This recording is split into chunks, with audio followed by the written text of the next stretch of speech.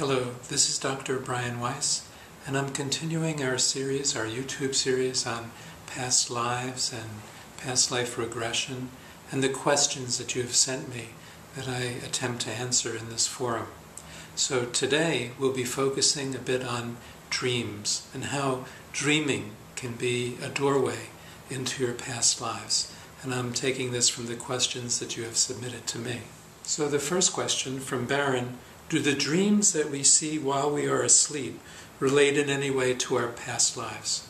And yes, Baron, this can be the case. Sometimes we can dream past life symbols or scenes or images, and these are not Freudian metaphors or Jungian metaphors or distortions, but actually past life memory fragments emerging into our dreams. And some of these questions will get even more into this topic.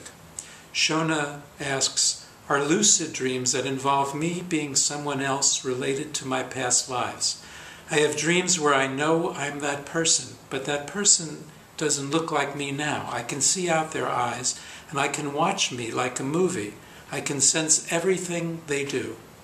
I had a dream where I died giving birth in a stone house with a dirt floor outside of a castle.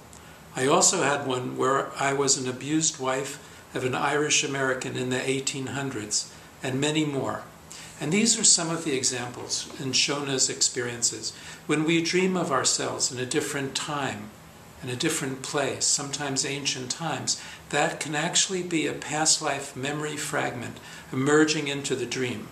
In the dream state, our left brain, our ego mind, is relaxed. It's not working so hard, putting up blocks and obstacles, and we can go deeper into our meditative abilities. We can go deeper into the right brain, and these images and scenes of past lives can come out, whereas when we're awake we tend to block these things. So dreams and the dream state lower the bar. Past life images can emerge that would normally be blocked in our waking state. And in Shona's examples, this is how it works. You dream of yourself in the 1800s, people dream of issues, symptoms, and sometimes past life answers are in the dreams. This is a kind of regression. So when in doing hypnosis or hypnotic inductions or meditative inductions, put people into deeper states, the dream state is doing that. You're doing it without the therapist going into this deeper state. You can have past life experiences in your dreams, and it is very valid. Nisha asks, does seeing strange and vivid dreams with people you've not met before or places not seen before tell or indicate anything about past lives? And of course, yes. Sometimes you don't recognize the settings. You've never been there before in your everyday conscious life. You may dream of yourself in ancient China or ancient Africa or ancient South America, and you've never traveled to these places in your current life, but in the dream it's showing you that you have been there before in your past lives. Sanchayita writes, is it possible that someone we haven't met for maybe 29 years still crosses in our dreams, and we interact with them in our dreams as if we were two souls well acquainted with each other? And of course, yes, many mystical experiences can also happen in dreams, not only past lives. And you can dream about the future as well, as Shirley asks. Dr. Weiss, I have very strange dreams that sometimes come true. If this is a gift, what can I do to know what they mean? And how do I communicate with the masters? Well, precognitive dreams are dreams of the future, and many people have had these and they come true. Not all the time, but sometimes. We can dream of the future. And I write about this a lot in my book, Same Soul, Many Bodies, and talking about the future, possible futures, and how the dream can indicate this to you too. So pay attention to dreams.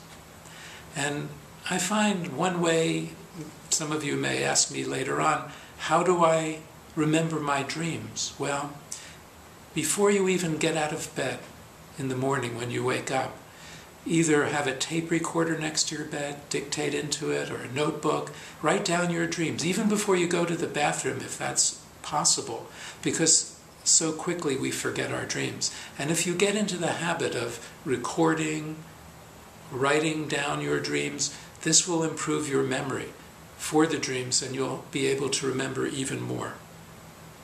And the last question comes from Neha. Sometimes my father comes into my dreams in the morning time. He is no more. And every time he tries to guide me, like I am doing something good, he tries to signal me that he is happy, and the same when he is sad. Please tell me about this. These are psychic dreams. We all have them.